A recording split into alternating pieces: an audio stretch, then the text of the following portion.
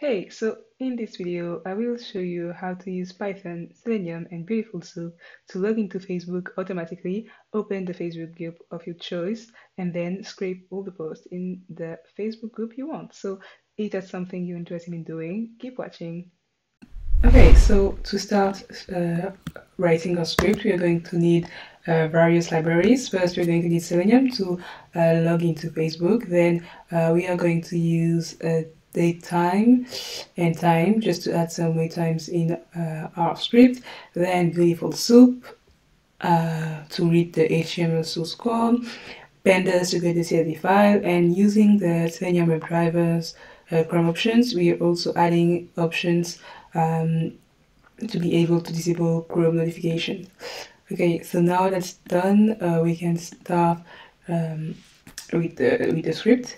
So first, I'm going to write a 3 empty list. So for this script, we're going to get the content. So what I call content is the text of the post, the time, so when was the post published, and then the name of the poster. So that's why I'm creating three empty lists for that. Then we are going to I'm just adding this. So we're going to get the driver. So for this, I'm using the Chrome Driver Manager, and what this does is that instead of having always to download the right driver for the right Chrome version, this updates the driver automatically, so I don't have to worry about it. Then we are going to open Facebook, maximize the window, so make the window bigger. And then one thing that you might need to do is accept the cookies. So for some reason, every time I use Facebook in a new window, they ask me to accept the cookies. So that's why I'm adding this as well, so that we can click on the cookie button. And then what we need to do finally is to sign in to our Facebook account. So we're going to find the ID of the email element, the ID of the password element, enter our password, then we're going to log in, and then we're going to open the Facebook group we really want to scrape. So I'm just going to just save this, and we're going to run this code and see if it works. So let's go ahead and do that.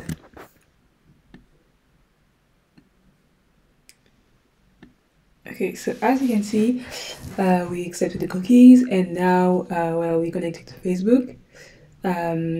So we're going to click on connect, and now the next step is to open the Facebook group we're interested in, so the New York City housing Facebook group. So as you can see, everything is working. We didn't have the notification. Now all that we have left to do is to go ahead and actually scrape the post.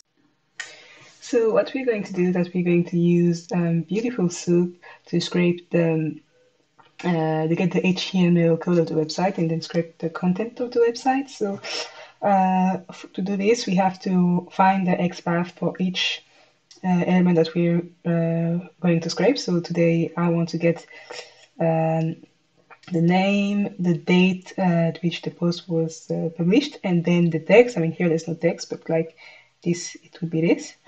So what I'm going to do is you open the Chrome inspector. So I need to find an XPath for the post. So I'm just going to use this little cursor and just click on each post and try to find what I'm looking for. So here we have this div row, the feed. So it's interesting. Let's go ahead and okay. So there we go. So here I found the XPath for the post, and I know it's this one because as you can see, we have the same XPath over there, and okay, this XPath, I mean, it's just the post that you see here because it's like the same structure. So if I, for example, click on this one, I will get, which post will I get? Okay, so I get this one, and then if I click on there, I get the one below, and so on and so forth. Okay, so let's just keep a note of this XPath because we will reuse it in the future. And so now what we need to get is the name. So the name is here. Let's just click here. Okay, So the name, no, okay, so we see that the name is this A element with this class. So again, let's write it somewhere on our notes as well, because we're going to need it sorry, we're going to need it afterwards. Okay, and then I want to get the time at which the post was published. So there again, I'm going to go ahead and click. So I see that the time is this A element and this is the class. So again, I'm going to copy paste it somewhere to make sure that I can use it in my code. So the next thing we have to find is the text. So let's click on the text. So if I click here, I only get, well, this element, but I want to get all of the text. So let's just, okay, so as you can see, the content of the post is this span element with this class. So again, I'm going to take note of all of this, and then we are going to reuse it in our script when we use BeautifulSoup. So let's go back to the script and write it. Okay, so let's go back to the script and use the XPath we found with BeautifulSoup.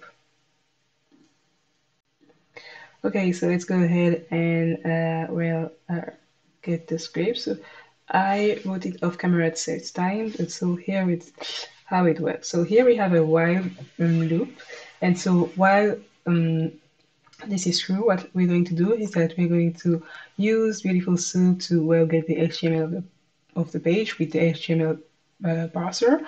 Then we're going to use the XPath we found previously. So for the post, we're going to find all the elements, so the div elements who have the class that we found where we were using the Chrome inspector. Same for the name. So, and then what we're going to do is, for example, for the name, we found that the name of the poster was the A element with this class. So we're going to go ahead and try to find this element.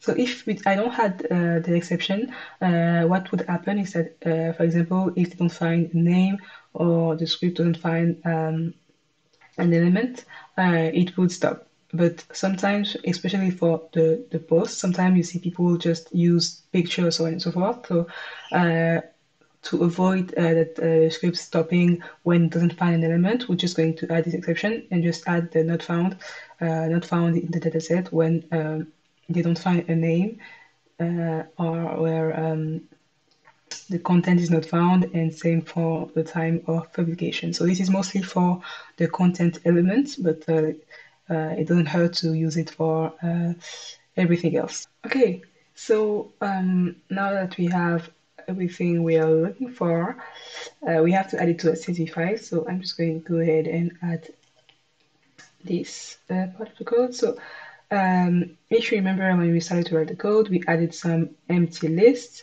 as you can see here. So now what we're going to do is that we are going to add the content. So those variables, we're going to add to the list. So the content list, we're going to add the content, time list, and so on and so forth. Now, and we're going to use the Penta libraries to create a CSV, to create a data frame first. So those are the column and the content that's going to be in the rows.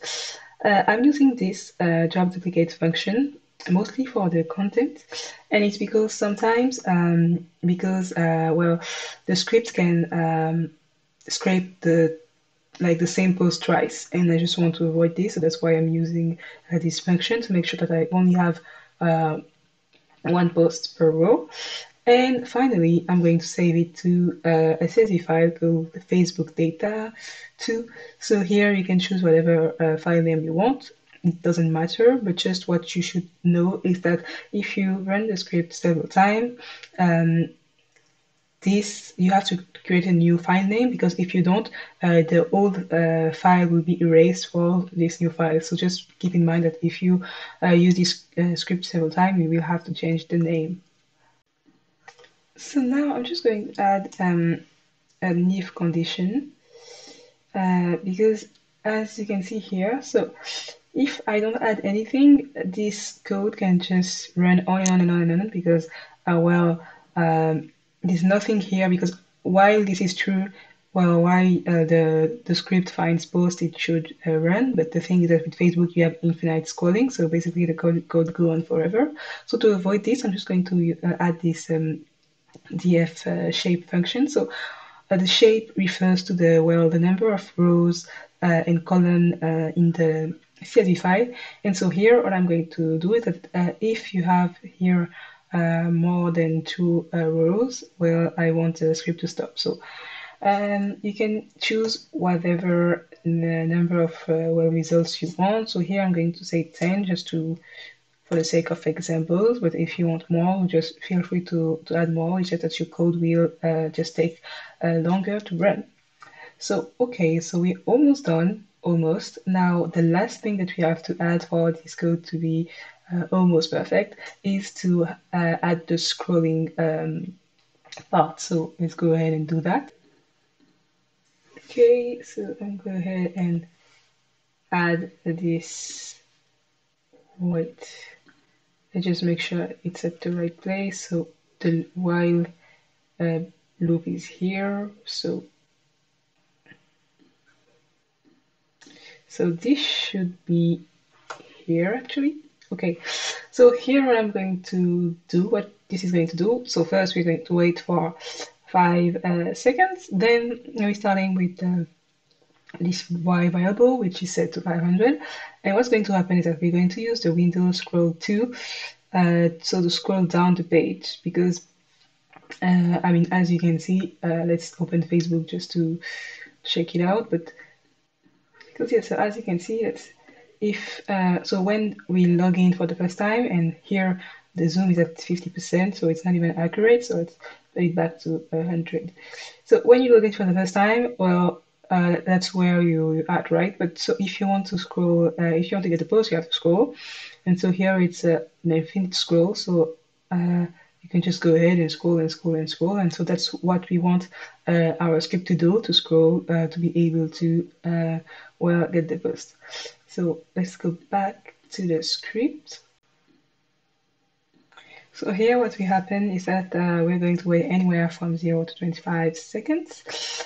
And then what the script will do is that it will scroll down, and it will scroll down, so 500 pixels down, then wait for 3 seconds, and well, do it again and again and again to keep scrolling down. So now that we have everything ready, let's just go ahead and try to run the script and try to see, well, if it works.